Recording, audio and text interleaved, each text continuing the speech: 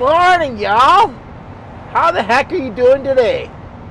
Well, it's almost 12 o'clock on Sunday, and guess where I'm going? Yep, Vancouver's calling my name. Gonna be down there for a week this time. Got medical appointments, hopefully get a new leg. Fingers crossed. Gonna stop at Cabela's today, get ready for an upcoming trip. It's kind of a test run on Grover here. I got the front seat ripped out.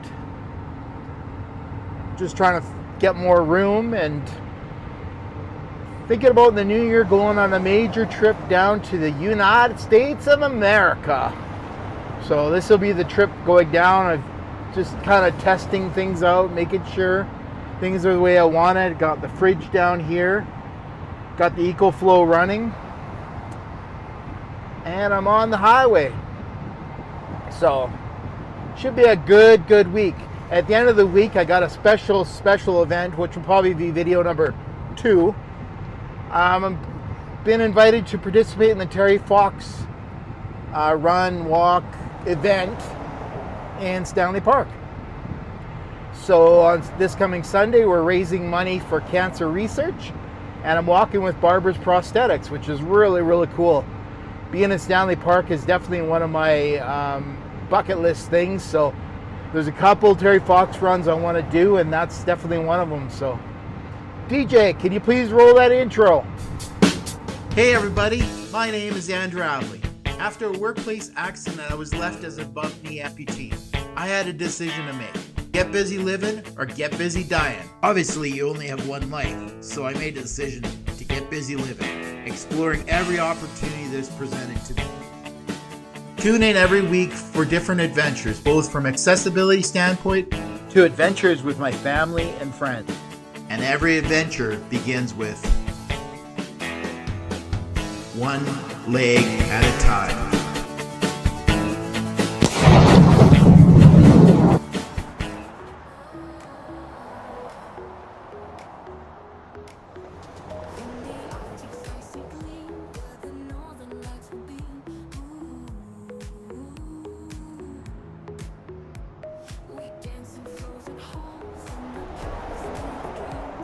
This is what I'm talking about, guys. This is 3 o'clock in the afternoon on a Sunday. And that's not even in Vancouver. Isn't that nuts? I can go to Seattle, like I showed in my last couple videos, and I'll go all the way into Seattle and not be like this. I don't know, like something, whoever's planning roads in BC has got to get on it, because obviously the traffic's growing and they need wider lanes. And even like the oncoming lanes in the States, they have lights that only let so many cars come on the lane, so like it doesn't get like 20 cars coming on ramp. I don't know, it's kind of makes sense, but this is nuts. I could see this on even a weekday, but this is a weekend. Like, you don't have the people going to work. They're working downtown anyways. I don't know, what are you gonna do? So it's saying about an hour and a bit to Richmond, where the hotel is, and I'm thinking it's going to be at least an hour and a half. I'm thinking I won't get there till at least 4:30, which is fine. It is what it is. All my appointments are tomorrow, so, or one of the appointments tomorrow. There's one every day, but the one tomorrow, so I got lots of time. Sure smoky though. Can't really smell it, you can just see it. And that's what we're dangling with. Let's get on the way to Richmond, British Columbia.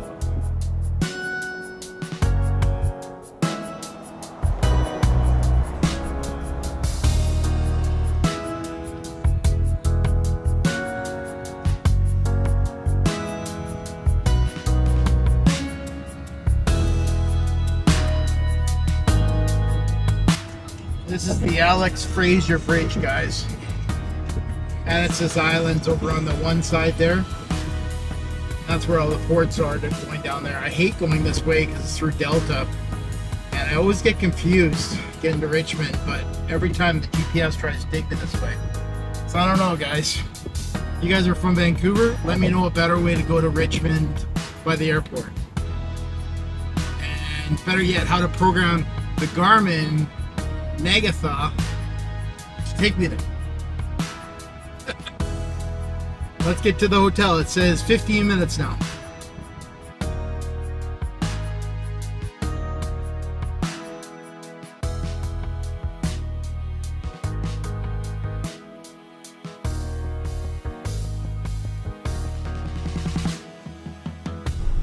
Well, finally here.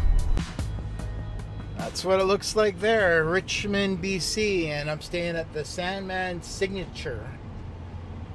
I usually stay at the Accent Inn. That's the one I really like here in Richmond because your vehicle's right outside your door, but they're being renovated and super hard to get in there. So I go to this hotel, which it's nice inside. I just don't like elevators because it's more of a pain in the butt. So let's check in and get going. So I decided to do this kind of as a first-person blog, all the steps I need to take in order to go on a Lega trip.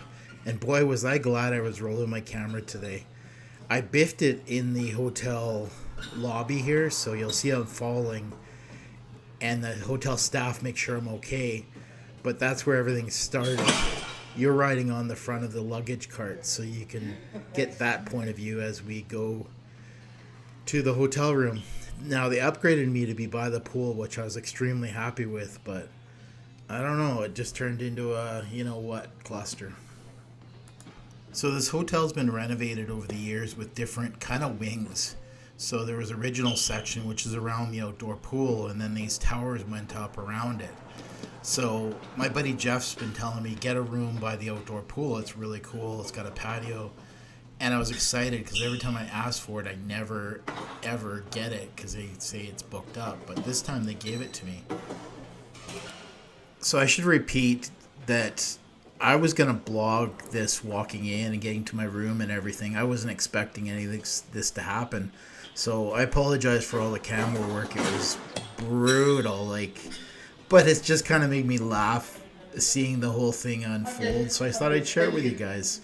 So I'm sorry for the camera work. If this is your first time on the channel, it normally isn't this bad, but I like telling the story, and sometimes the camera doesn't work out, but it makes you laugh. You want to? Okay, you do it. We're going to this room. 153. Okay. Yeah. Thank you.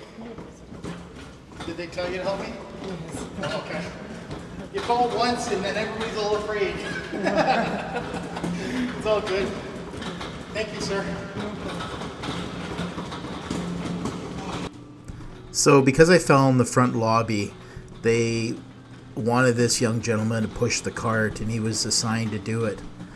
I didn't find out till later that this was his first day, and obviously English isn't his first language. During the walk to the room, which seems super far for me with a prosthetic leg that's not really working, he answered his phone twice talking to somebody in a different language. And then when I finally got to my room, my key didn't work. And you know, one of those credit card type keys that you swipe and it doesn't work. You can see it in my hand there. Well, I turned to him and I'm like, well, it's not working.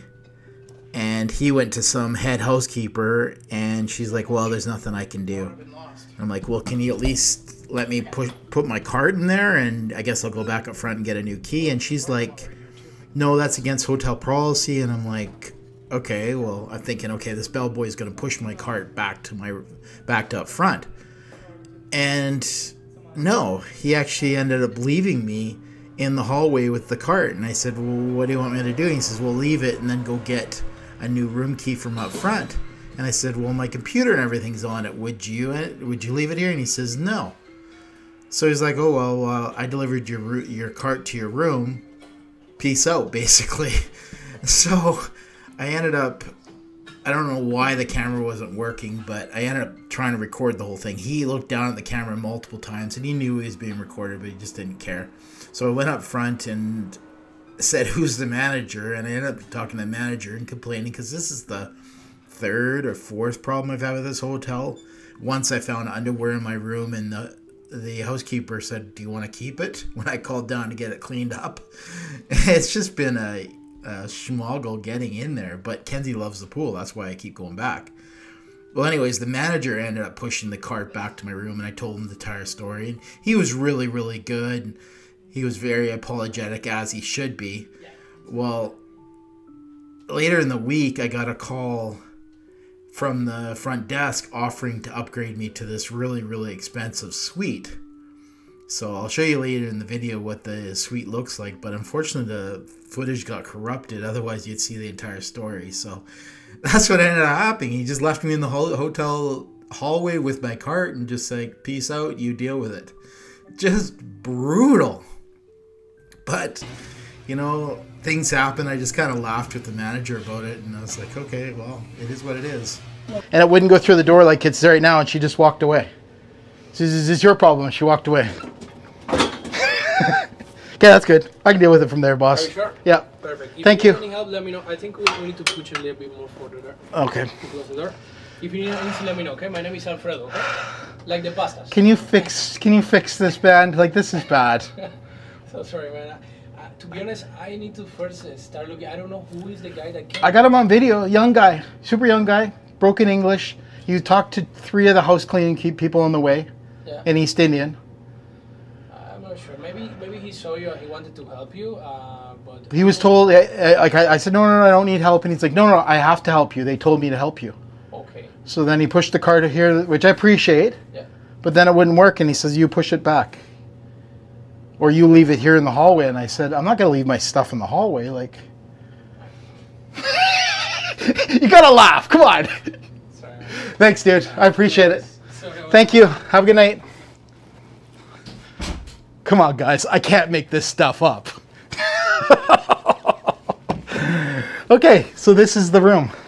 So you guys are the OG know Daddy Jeff, and Daddy Jeff told me to stay in this room. So it's really nice because it's got a, I don't know if I can get this open, pool. See, right outside the pool, it's right there. Pretty nice, huh? Kick-ass room, but I don't get it.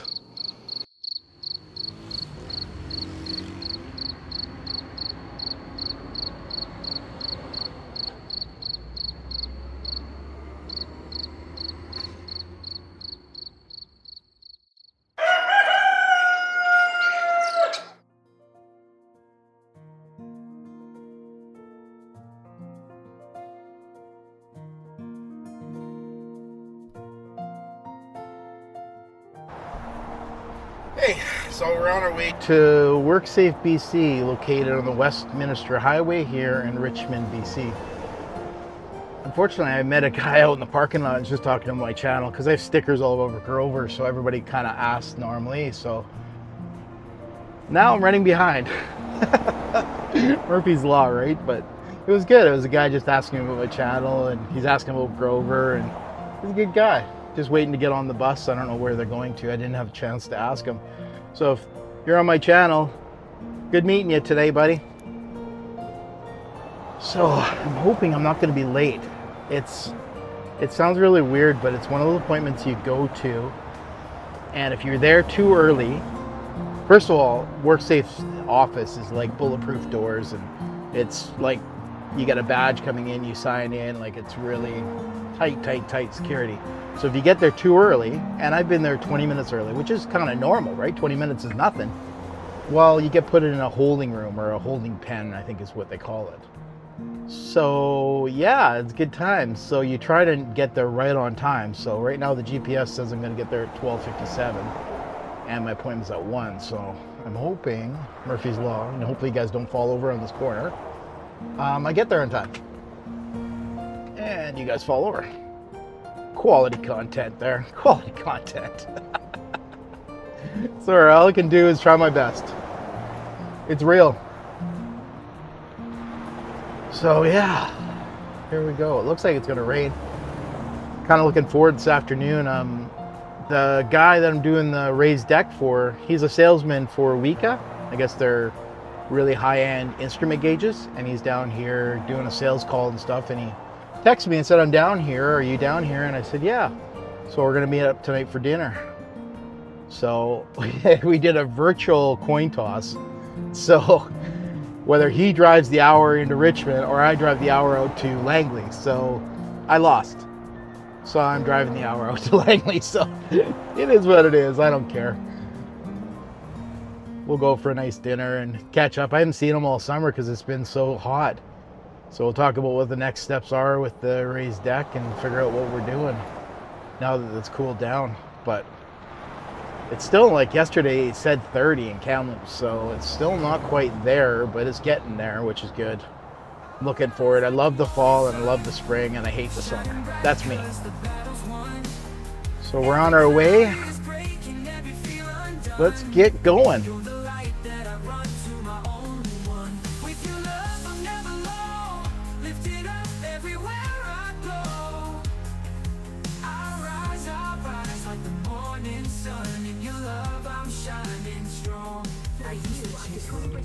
I'm gonna go up the do not enter because I'm running behind.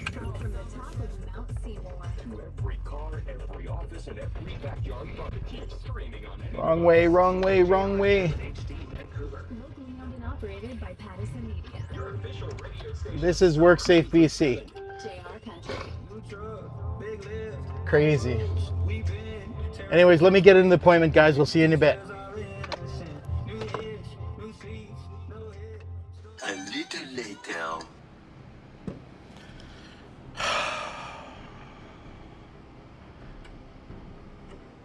Well, one of those days, guys. My appointment was at 1. I got here at 5 after, and they were calling me freaking out, and oh my God. It's just one of those things.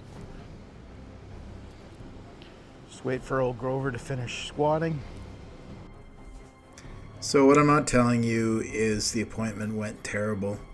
Got told about this surgery that they want to do, and it never makes you feel good if a doctor says, I need to research it.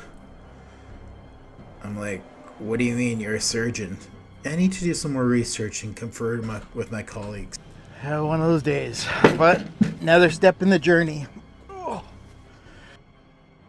So I ended up putting down my camera after it. I just needed time to digest and think about the day's events and what's going on and then what the next steps are. I think I'm going to call this one here. Thank you so much for watching this, guys, and we'll catch you on the next one.